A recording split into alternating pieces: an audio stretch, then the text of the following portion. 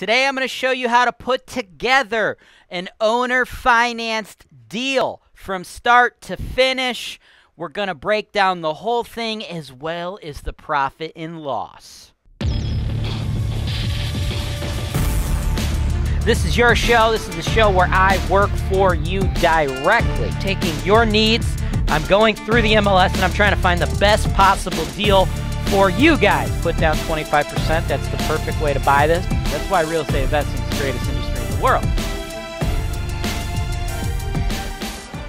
Welcome to the show. My name is James Wise, and I am here to help you. I am here to help everyday people like you invest in real estate. Everyday people like my man, Tim. What is up, Tim? Today, brother, we are putting together a seller finance deal for you, man.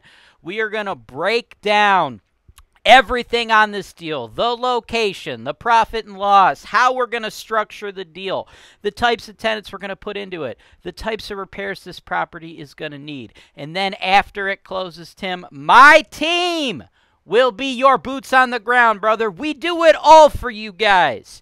Starts here with education and access to deals. Then we handle the property management, the maintenance, the construction, the insurance, landlord insurance, anywhere in the state of Ohio. If you're watching this show on Holton Wise TV and you have a rental property in Ohio, hit my team up.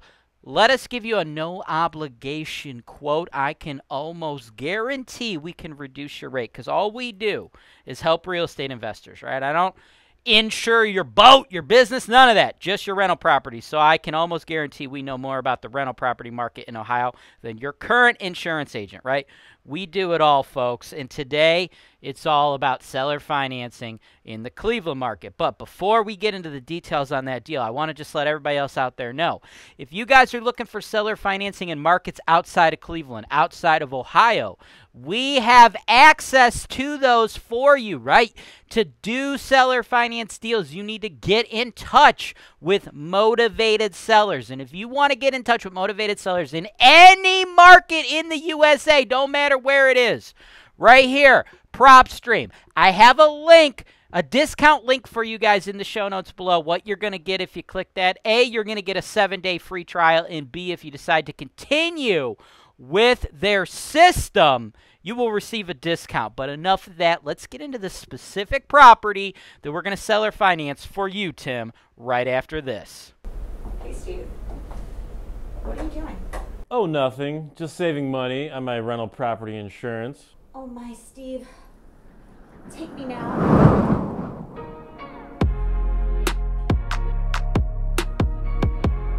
Holton Wise, real estate investing made easy. Wow, I'm so glad I clicked that link below. Welcome back. Let's pull up the property, get into the numbers, get into the meat of this deal, right? Seller financing, man. Seller financing is like the greatest thing you can get as a real estate investor, right? Financing in general is why real estate investing is so awesome, right? Residential financing is better than any other type of financing out there except seller financing, okay? Residential financing is so great because you can get 30-year terms, fixed interest, low interest, right? But the negative to residential financing is we're only allowed to get 10 of those mortgages, okay? So if we can only get 10 of those mortgages, we should be utilizing our first residential mortgage on our own home, right? Take care of home base first. After that, you get 9 mortgages. After that, though, you cannot get these beautiful 30-year terms, which leads me to why seller financing is so awesome. With seller financing, it's like free money. It doesn't go against those 10. So theoretically, you can get as many seller finance mortgages as you can put together, right? Myself, I have millions of dollars of seller finance mortgages. And I do that, again, by reaching out to sellers directly. Guys, click the link below for the PropStream software. It allows you to reach out to sellers in any market, okay? We got a free 7-day trial for you, then we got a discount code. As far as putting this deal together, right? 137 Lincoln, 137 Lincoln, Elyria, 44035. It's been on the market for almost 60 days. It was under contract, then it fell out of contract. The seller is asking $84,900. Now, here's the deal. With putting together a seller finance deal, if you really want to put together a seller finance deal, the biggest thing you got to do, right, is make it a win-win. We understand as buyers, as investors, we get why the seller finance deal is so great for us, right? Again, it's free money. You can get as much of this as you can convince sellers to do it for you, right? And you can do it outside of your traditional terms, right? You could try to work out deals where you get a lower down payment, lower interest, this or that. There are no rules. You can do whatever you want so long as you get the seller to accept, right? And that's the thing. There's a lot of gurus out there selling you guys courses and education about how to do seller finance deals. And you know who they're always geared towards? Buyers. They're never geared towards the seller because the buyer, right? We get really the best of the situation with the seller finance deal. It's not always in the best interest of the seller to finance it. As a matter of fact, it's almost always not in their best interest to finance it, right? But sometimes sellers opt to do that, right? And one of the reasons, and this is where you got to work as a buyer, one of the reasons they do that, okay, is because they can get a little bit more than their property is actually worth, right? If you do it in a normal arm's length transaction, they sell to somebody with bank financing, that great 30-year financing, or with cash, they're going to have to take market rate. If they want to seller finance it, though, allows them to make a little bit more. So you got to create a win-win scenario, okay? Now, with this particular property, first of all, I love Elyria, C-grade neighborhood. We have a ton of rentals. It's awesome. What this seller did is they pretty much renovated the whole house, but like not to a high standard, just to like a rental property standard. Everything looks good, and the seller probably believes it's rent ready. But you see this kitchen? I don't like it. Okay, look at this kitchen. That is straight out of like the 70s, the 80s. Bathroom, though, looks awesome, okay? Except for this bathroom. The other bathroom looked awesome. This one doesn't, right? Like here, there's vanity and stuff right from the 90s, okay? Everything else, though, looks great. It's good. Nothing to worry about except for those 2 rooms. But remember, kitchens and baths sell homes. Kitchens and baths rent homes, which, by the way, why I'm in the basement, this looks like it's probably 5 or so years old. This is probably around 10 years old. Furnaces last 30 years, cost about 3 Gs. Hot water tanks last about 15 years, cost about a G, just so you're aware. So your big ticket items are taken care of. House looks good. Seller thinks they have a turnkey house. Okay, that's what the seller believes. But we don't. Okay, look at this kitchen. Now, this house, turnkey, my opinion, probably worth like 80. 80 grand is what I believe this house is worth turnkey. But it's not turnkey because you got the kitchen and the bath. 2 rooms, but 2 most important rooms. I think what we need to do is put about $15,000 into this deal, okay? $15,000 into this deal. Make the kitchen and bath amazing for Section 8 tenants. You do that, you'll be able to get a Section 8 tenant paying $1,000. It's $12K a year after fixed and variable expense estimates. You're looking at a clear NOI of around $6,000 a year, okay?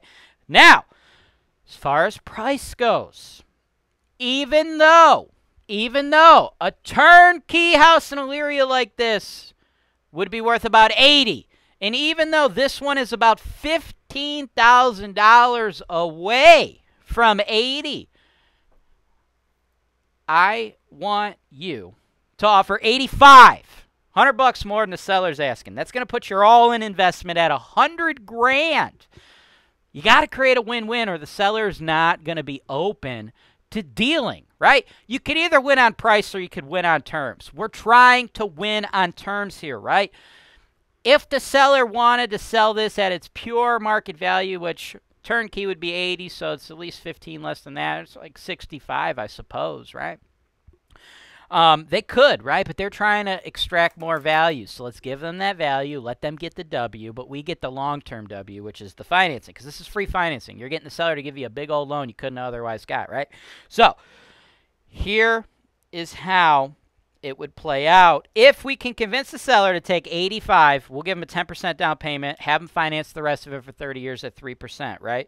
Then we put 15 into it. That means we're only giving the seller 8.5 up front, then 15 in our repairs. So our all-in cost is 23.5. Then we get the seller to give us $76,500 as a loan. That's a loan that doesn't count towards your 10 residential mortgages, right? That's free freaking money that we're having the Section 8 tenant pay. So for our $100,000 investment, that results in a 6.1 cap and a 9.4% cash-on-cash return, right? That's like 9.4% cash-on-cash return. You're creating something out of nothing here, right? You overpaid a little bit, but you got a free $76,000 loan, right? if you had to burn one of your 10 mortgages, I would say you don't want to overpay like that, right? But now you still have those 10 left. This is a freebie. And that's how you put together a seller finance deal. You have to give the seller a W. If the seller doesn't get a W, you ain't going to get your W. Thanks for watching. Subscribe to Holton Wise TV for more financial information, education, and entertainment.